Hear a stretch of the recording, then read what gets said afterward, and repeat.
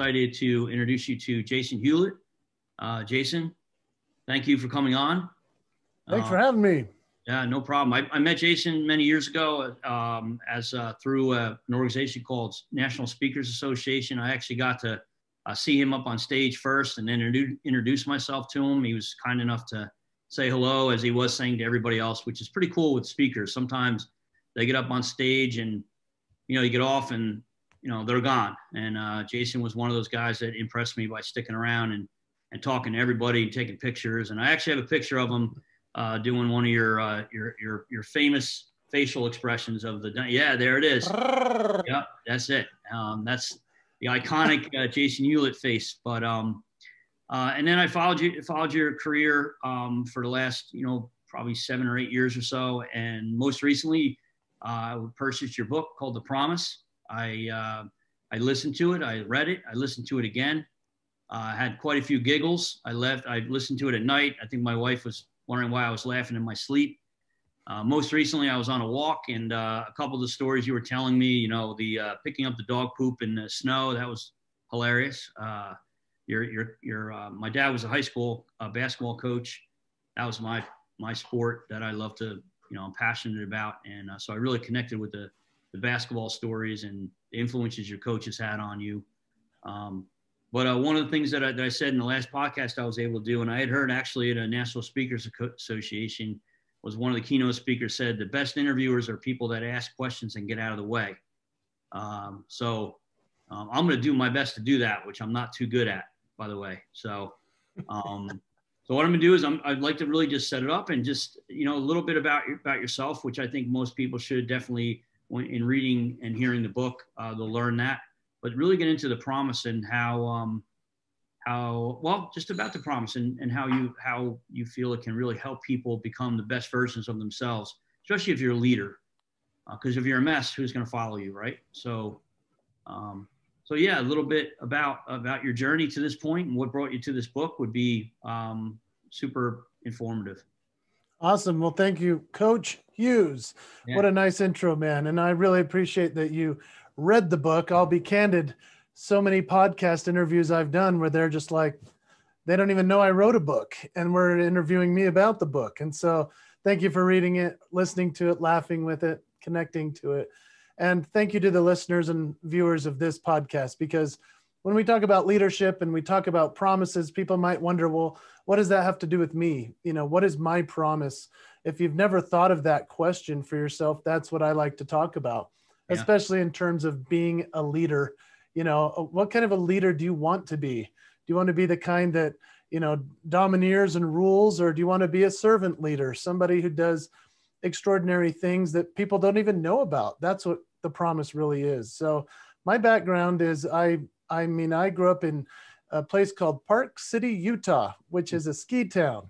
Yeah. And I grew up skiing. I grew up playing basketball and had a very successful family. My dad was successful in the financial services. And eventually I found my way to being a Las Vegas performer and as a musical artist. So John, if you can imagine me as a Ricky Martin impersonator or Elton John impersonator, I started with the Las Vegas Legends in concert and performed all over the place. They even had shows in Atlantic City over there by you. Yeah. And so as a performer, ran around impersonating other people and really finding out early on in my life that every single person has what I call a signature move. Whether that's a signature song or a signature look, something that makes them unique and stand out in a sit-down world, that's your signature move. And as an impersonator, all I had to do was highlight the signature move of the artist I was impersonating.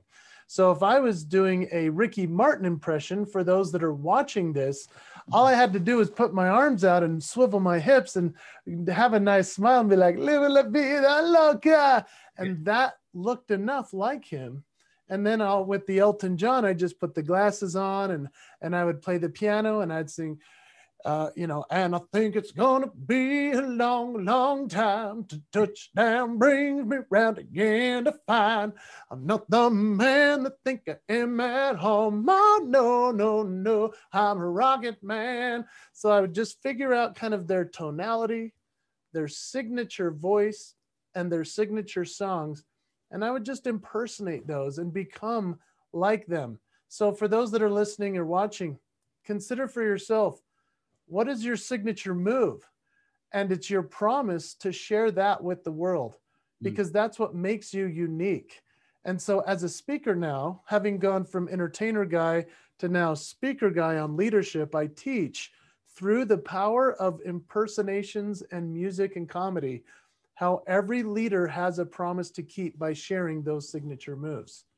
Yeah, and I think your story resonated with where when you were younger, maybe as a student, you were trying to figure out your stride there. Maybe you weren't as good as a student as you would like to. I was definitely that person. ADD, struggled through academia, lost, and then I ended up finding. I've always knew I wanted to be a coach. I always knew I wanted to be a teacher. Being my father was one, and I found that was my gift, and I didn't know if that was going to be the gift I was going to be able to continue with, but I was lucky enough to have that opportunity, and my promise is to continue to do that. And I love your story, and definitely if you read the book, which everybody needs to pick it up, you'll get to hear more of your journey through high school and through discovering your talents as a singer. I love the dentist story. Talking about your dentist was one of your biggest mentors. You have quite a few mentors, and how important are mentors, you think? Maybe you didn't realize that they were mentors at the time, but in reflecting back, and through your story and hearing from the dentist to your, to the high school coach, to the college coach that invited you to be a scholarship. Were you a scholarship athlete, or were you the entertainer for the team? Which was it? It's a funny story. It's a funny story. His name was Coach Tony Engel, and sadly, we lost him to COVID in January of 2021. My hero, truly, my best friend. And he offered me a scholarship to a school called Brigham Young University, which is no shabby offer to get to something like that, Division I. But he offered me a full ride scholarship to be the manager of the basketball team, because he said, I want you on the bus. You're so funny. And you can totally practice with the team. You're good enough to play, but not good enough for a full ride as a player, rather as a manager. Funny enough, John, I ended up not doing that scholarship. Instead, I went and served a mission trip for 2 years in Brazil instead. And so my life kind of took a different turn. But I'll tell you, your question about mentors, you don't realize someone is mentoring you usually until after the fact. And then you go, whoa, that person changed my life. Mm-hmm. And then we honor them more as the mentor that they are. What's interesting about this cycle of mentorship is we receive mentors throughout our lives, hopefully, if we're in the right place, right time, and right frame of mind. And then equally, we become a mentor. And when we become a mentor to others, then we really notice what the mentors did for us in our lives. So when people start asking us to teach them, coach them, help them, whether you're a manager or a leader in your position at work, think about the mentors that taught you what made you great, helped you with your skill set, and how you can now take your signature moves that make you unique, your gifts, your skills, your talents, and mentor somebody else. That's where keeping the promise is so beautiful in the terms of being a mentor. And that's why I love your name as the coach, Coach Hughes. There's no greater honor than being called the coach. Yeah. No, and I take that very seriously, knowing that a lot of people call themselves coaches, but really what is a coach? And there's not that many of them out there. A lot of people have the title, kind of like a lot of people have the title of leader, but it's what they do. It's not the title. Yeah, I mean, again, those stories of those different people influenced your life. Your father, obviously, the gentleman who said you should go to Vegas. Each one of these people who came into your life helped you along the way. And I think that's one of the things a lot of people don't pay attention to. Well, one, I don't think they really know to pay attention to every person they come in contact with. There's an opportunity to grow and learn from. It's something else you spoke about in your book, and the promise was about, continually learning to better yourself.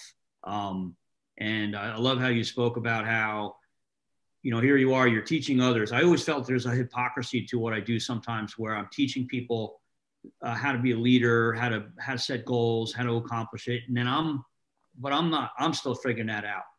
And I love how you share stories throughout the book about how here you are leading and on the stage in front of thousands of people. I mean, if you watch your intro video, it's amazing, that opening where you're standing in front of a stadium of people and they're all applauding and they're all calling your name, but quietly you have these, I don't want to say doubts. I don't know, maybe that's not the right word. What would you call that? But never giving up, the promise to continue to never give up and always be better. That's one of the messages I got out of your book for sure. Well, thanks, John. And with a crowd like that in front of 10,000 people or more at a stadium, it's interesting the balance we have to have as leaders or as performers, because we're all performers. We're based upon performance in our work, no matter what industry we're in. But think about what I'm going through before I go out on that stage. I have to have a certain level of confidence that is almost uncanny. It's ridiculous that I'm going to go out there and make silly faces and do these things with my nose and my face and my voice and sing high and low and be silly and try to make them laugh or inspire them. I have to be confident enough to go out there and feel like I know what I'm doing. I've practiced enough. I've kept enough promises to myself, which compounded upon the consistency of daily work to get to that point. And yet I have to also be humble enough to ask for some kind of extra strength, if you will, from a deeper source. And so whether it's a prayer or meditation or wherever you need to find it, to not only be humble enough to improve upon the performance after it's been delivered and received a standing ovation, but equally to have the amount of confidence needed to go out there and kill it, to be the kind of performer that people expect you to be as a leader. It's not a matter of cockiness, I don't believe. I don't think it's ego. I think it can lean into that eventually if you get too big-headed. Sure. But then you lose your opportunity for being humble. And humility is truly one of the great traits I feel that every leader can have in learning consistently from others, from mentors, from those that are younger than them, from their own experience, from watching their own performance on film or listening to a sales call or a team meeting. Those types of things can transform the way that we lead and keep our promise. And so, yeah, standing up in front of a big crowd, a wild experience. And I never take it for granted, especially now, because it's been over a year since I've had something like that. Now it's all virtual. So now it's like I'm performing to the wall. comparatively. Yeah, because so many people are just giving people what they want to hear today. And it's really jaded so many people. I teach a lot of young managers and leaders that either are coming into the business or are in it for a while, and the companies that they're working for will throw out a promise of a manifesto or a mission statement. And then the person is lured to that, but then their focus is on the profits. And they get jaded and they become distrustful. And, the genuineness that we need in leadership today is missing. It's quite essential, and unfortunately, a lot of people get too big-headed about themselves, or they feel that they can create something that's not real or authentic. And genuine is a powerful place to be. And if we're getting to the place where we maybe are too scripted, maybe we're just going through the motions each day with each interaction, but the customers can tell. The team members can tell when we are going through those motions rather than just trying to empathize with the situation or give them an experience that I call an engagement experience. That's why I like to talk about the promise, because mission statements are dead. They truly are. They're dead, because what person can actually just plow out and recite their mission statement of their company? Very few can, unless they have to say that every single day in a team meeting. Right. Rather, what if they had a promise that they just initially lived by personally, their personal promise proclamation to say to themselves, every day I put on that outfit before I go into my work. My proclamation to myself, my promise is that I will spread joy to every person I come in contact with. Let's say that's your simplest level of promise. Well, that's also profound, because you're going to, in every single moment, have an opportunity to influence somebody, to give them something a little bit more of an experience that they weren't expecting. And that's when we over deliver on the promise that they even assumed upon entering your building, whatever the brand may be. They're expecting a certain promise just from the brand because of the commercial or their past experiences. Are we over delivering on that promise, or is the commercial greater than the reality? We always want the reality to outweigh the commercial when it comes to our interaction with those that we serve. Yeah. And I think two big bucket items for me was you had talked in one of your chapters about habits, the promise of habits. And then the second part, if you can talk to that, and then talk to the part of the promise of taking care of yourself. And we chatted earlier, and the line I kind of finally was able to put out articulately to the people I work with is, when you are working on yourself, I think people perceive that as being selfish. And what we need to teach people is, when you're being selfish is when you're not working on yourself. You talk about how when you're away, you go on walks, or how you're chewing your fingernails, or how your energy drink story was great. I love that one too. I think a lot of us can relate to that, especially when you're working a lot. But if you could talk to the promise of keeping a habit, and then maybe the promise of not being, of taking care of yourself and not feeling selfish about it. Because I think a lot of people feel like, if I take care of myself, I need to be taking care of others. And you can't take care of others when you don't take care of yourself. Well said. Yeah, let's talk about habits. I mean, this is an awkward one for me to talk about anyway, because as I wrote in the book, I said, I am not an expert at this at all. I have my bad habits, whether it's an energy drink, one too many per day, or chewing the fingernails, whatever it might be. And so when we consider our own habits, what are they? Whether it's waking up and the first thing that you touch is your phone, and you're plowing into social media and looking at the news and all the bad stuff or sad stuff that's happening in the world. And then maybe your next habit would be that you eat a donut for breakfast instead of something healthy. Whether it's you're racing to work in your car and you're listening to something you don't need to that makes you down instead of something that inspires you. It's really just a self-assessment is really the point of the habits portion of the book. Right. It's not to make anyone feel bad. In other words, I'm like confessing all of these terrible habits I have. And people are going, why did you write that? You have those habits and share that. And I said, because I want the person reading this book to realize I am not preaching to you. I am sharing with you the struggle that is creating a great habit. And so how do we end a bad habit or create a good one? I mean, we try to touch on that a little bit. It's not like Atomic Habits by James Clear. It's not that great of a habits chapter as a book, but tell me what you were thinking, John, before I keep going. Well, no, I think part of it is just that. I think that when you read whether it's Stephen Covey or Atomic Habits, you read the book about habits, but habits are choices.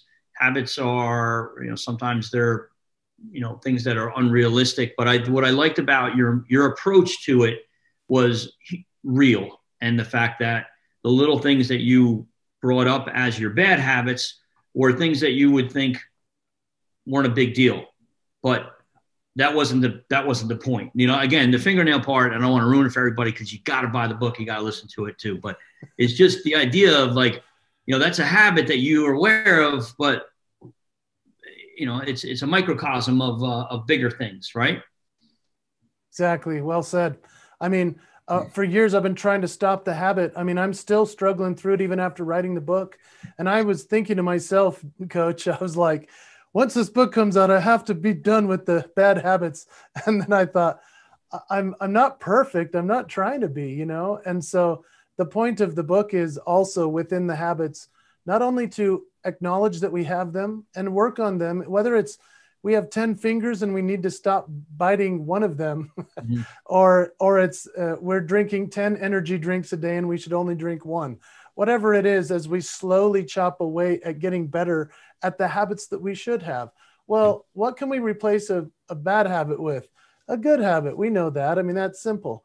But when it comes down to it, can we say to ourselves, I promise myself today, instead of eating the donut for breakfast or listening to talk radio on the way into the work today, I'm going to turn on something inspiring instead. And I'm going to reach for that protein shake this time.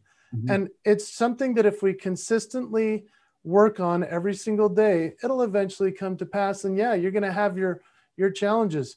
There's a big portion of the book called forgiveness, and that we need to forgive ourselves of our perfection. It's not going to happen, you know? And so that's where the habits portion is very interesting. So consider your habits, whether they're bad or great. If they're great, keep doing them. If they're bad and they're affecting relationships or your health or your joy, how can we slowly chop away at them? What are some triggers for them? And how can we make sure that we're keeping a promise to ourselves, even if it's just working on one little habit at a time? For Yeah. some people, it might be, I need to be better organized. Maybe it's, you know, I shouldn't be glancing over emails that should be read completely through. Maybe it's not spending so much time on social media. I share a story about my son where I was not focused on him, and I realized my social media was taking place of this 3-year-old boy in front of me having a great moment at the playground. And that's when I decided to change that habit on the spot, deleted the Facebook app off my phone. And I said, I don't need that app. Even though when I pressed delete, it was like, you know, it starts shaking like the app does. It's like, don't delete me. We're best friends. And I'm like, you're gone. So sometimes we can change a habit like that, and that habit hasn't returned. Sometimes it needs to be painful enough to change. And when it comes to what you were asking about self-care, you know, being a little bit more selfless for ourselves, this is a hard one for me as well. That's why I wrote it. That's why I wrote The Promise to the One. It's titled The Promise to the One, because you are the one. You yourself are the one. And we keep promises to our boss. We keep promises to our customers. We keep promises to our team. We keep promises to our family. But we often, there's not anything left for the promise to ourselves. And so leaning into that when it comes to the promise to self, what can we do to take care of ourselves just a little bit more today, especially in a COVID pandemic quarantine type world that we are still living in? You know, no lines have ever been so blurred between work and home, and maybe even burning out completely doing Zoom calls and all that we're going through. It's crazy what we've done to ourselves. And so how can we make sure that we're caring for ourselves, whether that's stopping once in a while after a Zoom call and saying, I need 5 minutes. I'm going to lay down on the ground in my office. That's what I have to do. Or, you know, let's say you're making sandwiches all day and you need to take that break. You need to have that moment. It's giving yourself just a little bit more life. You can't drive a car without gas in it. You can't ride a horse without feeding it.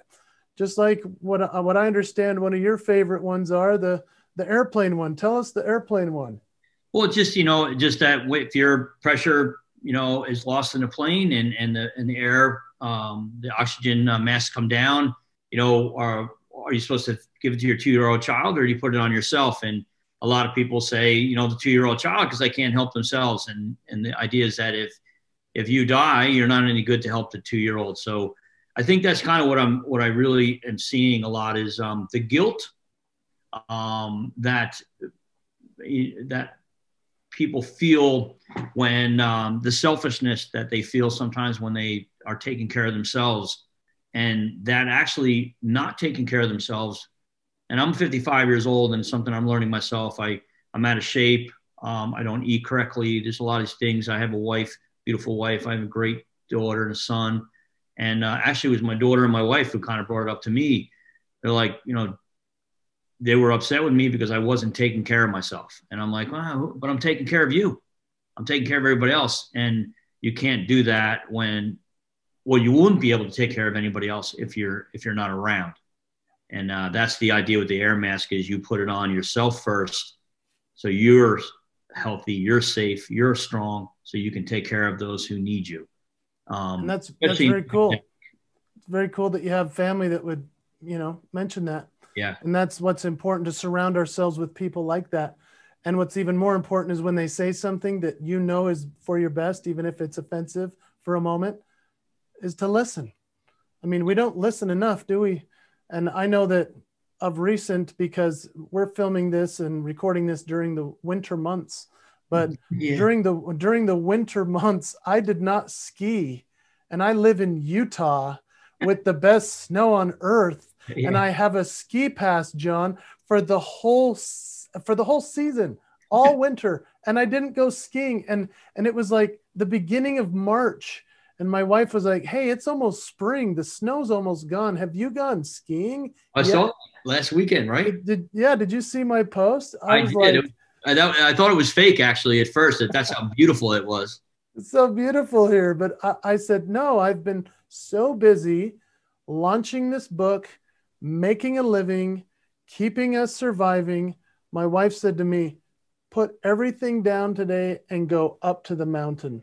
Go skiing. Yeah. And I was like, I don't have time. I have to work. She said, you're breaking the promise to the one. And I was like, thanks a lot, honey. All right. Yeah. So we must listen when they have our best interest at heart. And I think that the idea of the promise, at first, it's the promise to yourself. Maybe the perception is, well, promise to yourself, that's kind of selfish. But I think the promise to yourself it's not that. It's about, again, taking care of yourself so you can take care of others. And the biggest thing that I've learned in the leadership stuff that I am actually able to teach is we have a thing called In Life View. My wife and I put it together, and it's basically the life pie. And we just did our own version of it. But you want to have that life balance. And I usually tell managers on the first day of our class, I'm like, guys, if you want to be a leader, it's not a position, but if you're a mess, people are eventually not going to lead you or follow you.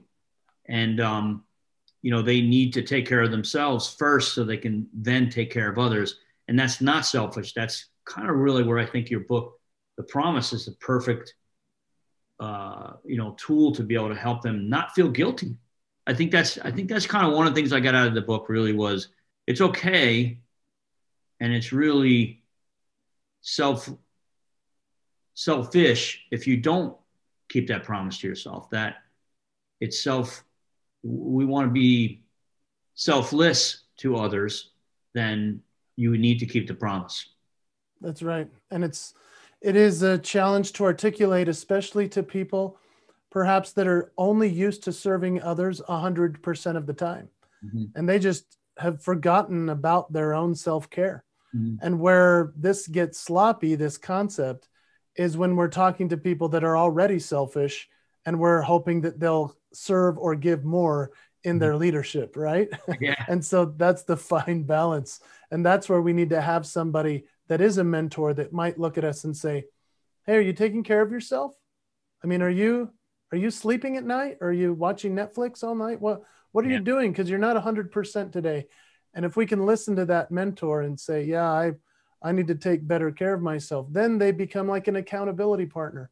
And they become somebody who helps us keep our promise to self. I know for me, that's my wife, that's my business partners. They all say to me, hey, you did all this work. That took way more than the 10 or 12 hours it should have. How long did it take you? And I'm like, well, I just stayed up all night. No big deal. And they're like, no, that's a problem. We're in business together. We don't want you to kill yourself on accident. Exactly. So, right. No. And again, you're trying to give everything to them because you want them to feel like you're doing your part and you're helping them make successful. And then we turn around and they're like, wait a second, but by you doing that, you're actually potentially making us less successful. And that's what I loved about your message. And I think that, keeping a promise to yourself is not selfish. but it's selfless. It's selfish when you don't. And I love it. And I definitely will make sure we get this book out there, and people need to add it to. So we have like this success library, and we put it up there. And now I do have to share another thing with you because I had to laugh. And so I'm showing my age a little bit. And you remember these things, right? Cassettes. Oh yeah. All right. Hello. So this is 1986, 1987. And look who this guy is right here. Ogmandino. Ogmandino. Bow to the king. Bow to the king. Yeah.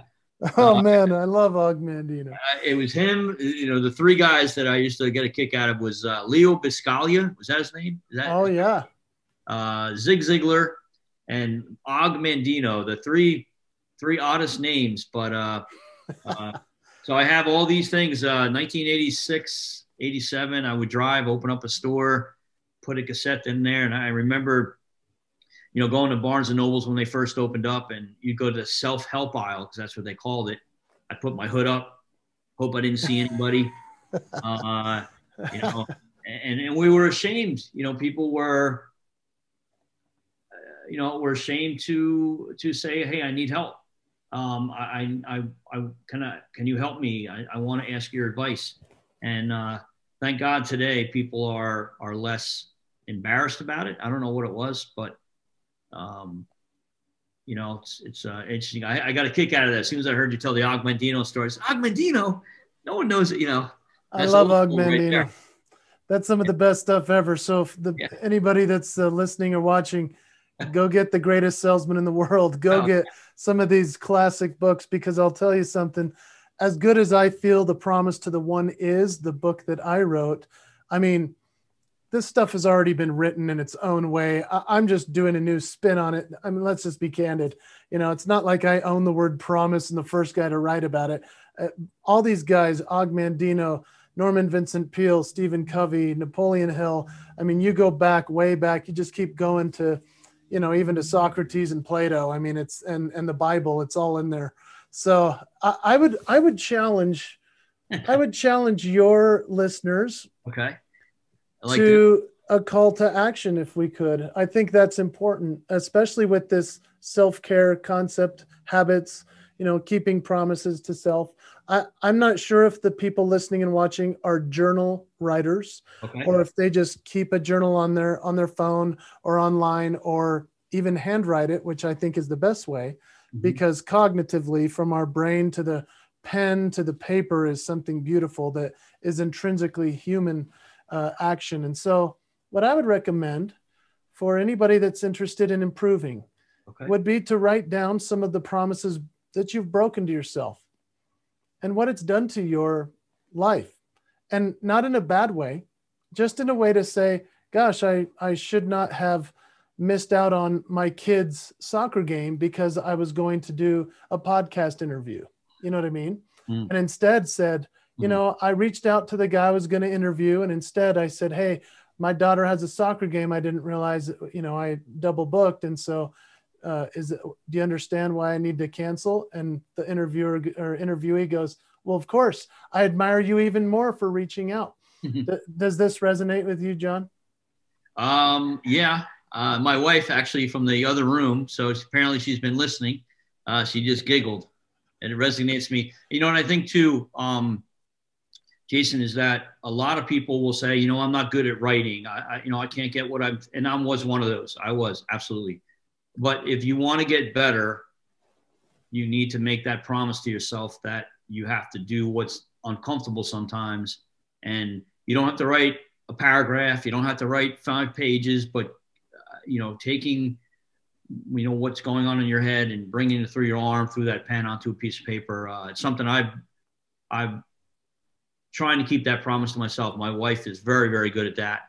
I'm trying to, but your challenge is, I love it. And then another thing too, I was thinking of, and I don't want to keep it too long too, but I think what happens, or I know what happens is we always talk about habits and then we address the bad habits. And when I talk about coaching, and you know this from basketball and all this kind of stuff, that the best coaches don't focus only on what's wrong. They focus on what's good as equally as important, because if you don't focus on what's good, that becomes bad. And I think when it comes to habits and promises, what I was thinking a couple minutes ago with the promise part is the guilt that is associated with breaking a promise. And that if you believe in the faith that we believe in, I'm Christian, you know, we had come from different vantage points from the Christian faith, but that we're not perfect, that it's okay to, you're not breaking a promise if you're doing everything you can.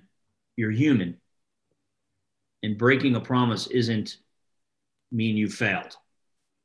And maybe we can end on that. I mean, what would you give somebody who is maybe beating themselves up? And there's a lot of people out there today that we know that are just, I'm not good enough. I'm not worth it. I don't think I can do it. I tried and I failed. I didn't follow through. And there's self-defeating, that self-defeating part.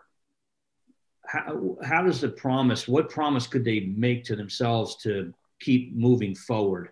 Because too many people are giving up. Yeah, and I appreciate very much that approach. I mean, if you wanted to go to that place where you write all those bad things about yourself down, and then you write it, and then you rip it out and throw it away. Okay, that's good. A perfect way to get that out of your brain. And it's almost a purge, like if you ate something poisonous, you got it out, now it's ripped up and it's gone. Or just type it, and then delete it all. And then imagine writing what your habits are, what your life looks like now, and then look at it and say, okay, now aspirations. What do I aspirationally want to become? And then you create your life around promises kept. And it's not like we have to set these huge proclamations. It's the little promises that add up to make the great life. And so when we look at the way that we've been, we look at the way things are, we look at the way things can be, it's in the aspirational habits, goals, promises. I like to say, why set a goal and we can make a promise? And so, because usually a goal has a deadline, you know, and once you hit it, you start something over. Or if you miss your goal, you just laugh it off and set another goal. A promise is a sacred goal. A promise is a behavior. A promise is something that becomes us. And so when we promise ourselves that our habits will change, and we then write down on our calendar each day, I kept the promise today to work out. I did 10 minutes. That was all I had in me. Yay me. Yeah. Type it out. Commit to it. That's when we change our lives. And we don't need to beat ourselves up about the broken promises, because not only do we believe that there is somebody who made the greatest promise to us of all time, and we can accept that promise for ourselves, and we can live, you know, the best life we can. If we believe that in our faith, then awesome. If we don't have that type of belief system, how can we believe in ourselves? How can we put something great into the world? And that's where we aspirationally write down, this is the life I want to create for myself. This is the person I want to become. This is the legacy I want to live and leave. And so how can we keep greater promises to ourselves?